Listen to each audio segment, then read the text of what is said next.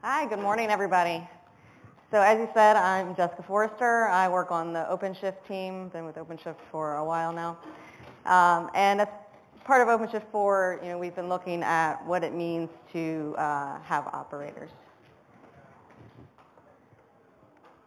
Okay. So really quickly, when I'm talking about operators, what am I actually talking about? And really all this is a way to package together, then deploy and manage your application on Kubernetes. Whether your application is something as complicated as the Kube API server itself, or your own application that you want to give to other people to deploy on Kubernetes and make it easier for them to maintain over time. Operators are just a Kube native way to do that. And so specifically when I say Kubernetes application, I'm talking about something that, as I said, deploys on Kubernetes, but something that is managed through the Kubernetes API, through kube control, through OC if you're using OpenShift. And so the configuration contract for that application becomes an API and is more maintainable moving forward. So the OpenShift platform, particularly in 4.0, is almost entirely Kubernetes applications as I defined them before. So from the almost very bottom of the Kubernetes OpenShift API servers to the controller managers, the scheduler, the SDN, the registry, the web console, the Prometheus, the list goes on. And as he mentioned in the intro, over 40 of them. I think we may be up to 50 of them at this point. The list keeps growing because as we break the platform apart and make it self-managing, each of these applications needs its own things. And so that many applications, we wrote a lot of operators. I don't want to get too far into what we actually did there because some of my colleagues are talking about this in greater detail later. So if you're interested in how we're operating the platform, go listen to them talk about this later. So when you write this many operators, you learn a few things that you realize, okay, maybe we shouldn't have done these things. Some of them, we continue to work through. We keep finding new ones every day. So we may not have all the answers yet, but we at least have learned if you're getting started writing operators for your application, then there may be things that you should avoid. So I'm going to walk through a few of these today, and some of them may not be very technical. Some of these are about software engineering, right? So as an application author, your operator is probably not my operator, right?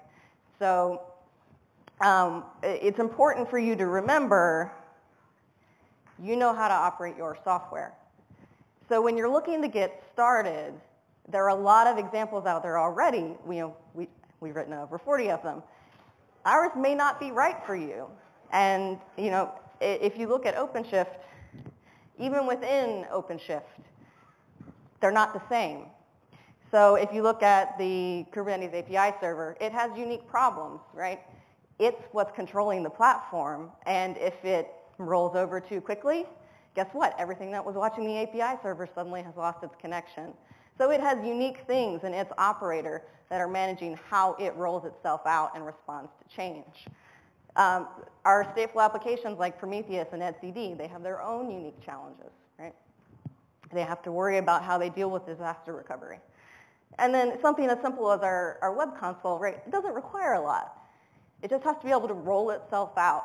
It has to use existing Kubernetes concepts to do that. So it doesn't require much over time. Its operator can be very simple and have very little configuration. So I told you don't start with someone else's. So how do you get started? By not overthinking it. Don't think about it so much that you don't know where to start, right? And we saw this over and over on the teams that they're like, but I have to do this, I have to do this, and I have to do this. My operator has to do all these things. This is what an administrator has to do to run my software. And what was happening was people were just struggling to get started. Just start writing it. Start small, right? MVPs. We write software all the time. What do? We build MVPs. Your operator should have an MVP. Install your application on Kubernetes. Step 1, right? Come up with what your manifest should be to run your app on Kubernetes. Put that into code. Have that deploy out. Step 2, figure out how am I going to roll out a configuration change of my application. Not even an update, just the administrator wants to change something, tweak something about my app. What do I need to do to listen to change? Maciej, if you were here before, talked about controllers. Operators are controllers, so there are patterns there, and I'm not going to repeat everything that Maciej said, so if you weren't in here, please go listen to his talk. And it's the same rules, right? You should be watching for changes coming in and then addressing that change. And then, once you get to that point, you can handle config change, you can handle upgrades, then start thinking about what is the day-to maintenance of my application, right? Backups, pruning, rotation. It's your application. You know what the rules are. What does it need to do? And try and operationalize what a human would normally have done and put it into code. Make it easier for them. So the next problem we ran into was too much configuration.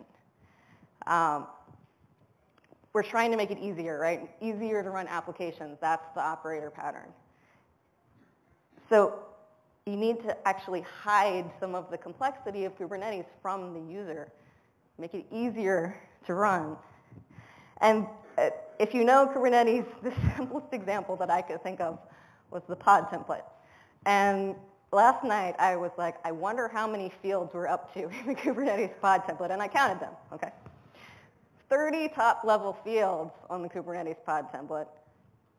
If you dig down into containers, each container is specified another 20 fields, some of which have subfields. So when you're talking about what do I need to actually let someone configure for my application, you know how to run it on Kubernetes. They don't need to know how to run it on Kubernetes. And that's what the pod template is. It's how to run it on Kubernetes. So really what you need to care about is what is unique. What is special about your application? And then bring that up into an API that you can define with a CRD. So the next one I want to talk about is something we've hit with some of our applications as we're migrating over from our historical cluster topology to the new one out of the box, where we only really have two kinds of nodes. And we only have master nodes and worker nodes. And so we've had to think about, okay, what makes something special enough that it needs to be on a dedicated machine versus it could run anywhere. And so we run into teams making assumptions that kinds of nodes existed that didn't, or kinds of storage existed that didn't. And so if you want to make it really easy for your application to be adopted on Kubernetes out of the box on the platform, you should try to avoid making assumptions about what's there, if you can. And so when you can, rely on the cluster's defaults. And I'm going to say specifically which kinds of defaults I'm talking about. So it needs to be things that the cluster admin is really under control of. So things that can change over time. First example, I want to talk about node types. So I mentioned this. So out of the box with OpenShift 4, we're only giving you 2 node types. The master nodes, where the platform needs to run. And the worker nodes, where we're expecting applications to run. But we're expecting a cluster administrator is going to come in and change all of that, right? They're going to want to steer their workloads places. They may have certain applications that they know need special machines, and maybe your application is one of those. Storage, right? Storage is going to be different from environment to environment. And in 4, we're actually doing work to try and make it easier to set up the right default storage out of the box.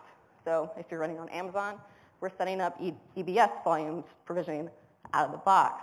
But maybe you require specific things. So if you do need something special, let the cluster do the hard part. As an operator author, you should be saying what the restrictions are. So if that's resource constraints, if you need GPU, huge pages, any other device plugins that Kubernetes now has. If you need special storage access modes, so if you need read-write mini volumes, specify that on the kube resources that you create through your operator.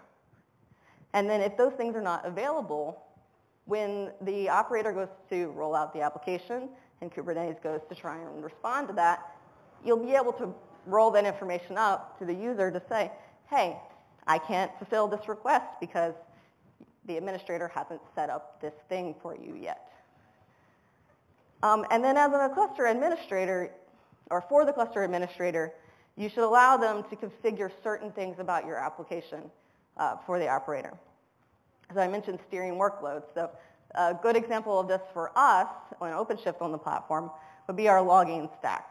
So Elasticsearch, it tends to be very large. It takes a lot of memory. It usually requires special machines. Many of our customers like to put it onto its own special dedicated set of machines. Right? So out of the box, we still wanted it to be able to install easily. It's not really something we would put on a master machine. It's not core platform. So we wanted to make sure that it would install out of the box no matter what. But it needed to be able to be configured to go to infrastructure machines. Similar with Prometheus. Prometheus, we want to make sure that it can go to other machines that are dedicated just for that.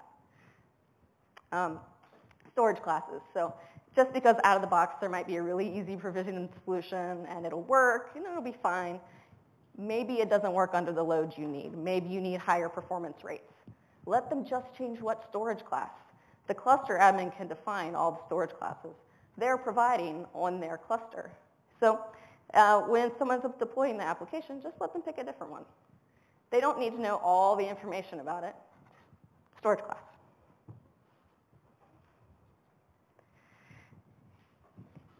So the last one that I want to talk about is a little bit more of a complex topic that we run into in OpenShift because we're doing a lot of coordination between a lot of different operators. And so in our case, we actually have top-level config that many operators are working together, reading from, and then operating on the platform. So as part of this, we have cases where we want the admins to define config, but then we also need the machines to observe the platform and provide additional information into the underlying operators to then control the controller manager, the API servers, and other pieces. And so what you don't want to have happen is your admin and your machine trying to fight over the same parts of the configuration. And so instead, what we decided to do was to break this down. And we said, anywhere we have this problem, distinctly separate the parts of the configuration, right? This is clearly for the administrator, and this is clearly for the computer, so that there's no question who wrote what, right? We always know where that source of truth is coming from. So I'm going to end there. I wanted to open it up for questions. So I tried to keep this as high level as possible because the controller talk was right before mine. But if you have questions about what we've done, why we did things the way we did, I'm happy to answer those. Did you have to modify any applications to be compatible with the operating manager? So far, no. I mean, we were already deploying all these applications on Kubernetes.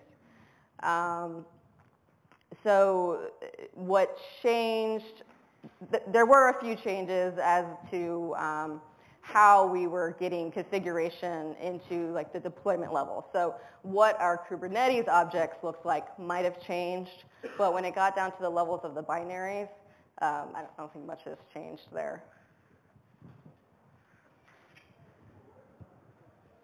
Other questions? No? Yeah. Kind of a general question. How much do you think that other people would be using these general operators, or that everybody just writes their own? Because in the beginning you said, hey, it might not be for you, just get inspired and roll your own. Both, yeah. So we ourselves as Red Hat are writing our own operators to operate the platform. We're also working with other people to write operators for their applications to then be easy to run on the platform. And in some cases, these might just be a singleton that's for the whole cluster. So you install something that adds something to the cluster. Some of these kinds of things, you can think of like federation if you're familiar with Kubernetes. It's not core platform, it's something that can be added on. But then additionally, there are things that we actually have today, like Prometheus for end users. So we don't actually give you access into the cluster level Prometheus as an end user, only as a cluster administrator, right? But you as a user might want to do more with the Prometheus yourself. So the same Prometheus operator can be used by anyone for their own and also runs the core cluster Prometheus. And then yes, at the end, if you just as an application author, just for yourself, want to have an operator for your application, just to make it easier, you could do that too. Yeah. Are the operators involved with like monitoring and alerting development? I'm just thinking about something like if a volume goes up, should an operator just alert on that, or do they try to request protocol? So at least for the OpenShift stuff, we have the Prometheus stack installed by default, and it's been done in such a way that our core stuff is monitored by that. So all of the operators and the applications are reporting up metrics and a set of alerts that then come out through the cluster monitoring stack. And so it already has some PV level alerting in the existing stack, but we keep adding new stuff.